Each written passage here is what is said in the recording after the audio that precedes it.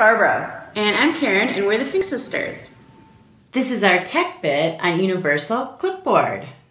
So what is the Universal Clipboard? I don't know. It sounds cool. It does, doesn't it? It's a really awesome feature that came out with Mac OS Sierra. Okay. So if you have a Mac and you're on the Sierra operating system, you are able to copy and paste across all your devices that are signed in with the same Apple ID. And we'll talk about some details later, but let's show how it works. Okay. So here on my phone, I'm going to bring this in. You can see I've got some text selected, so I'm going to go ahead and hit copy. Then I'm going to go on my iPad, and I'm just going to go into notes, but you can go anywhere that you can paste text.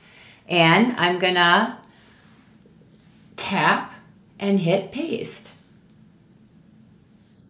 And there it is.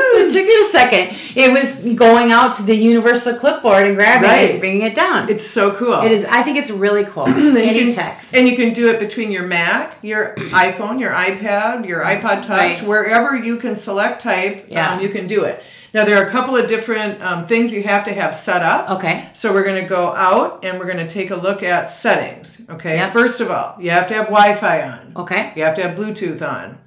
Okay. So those two need to be on.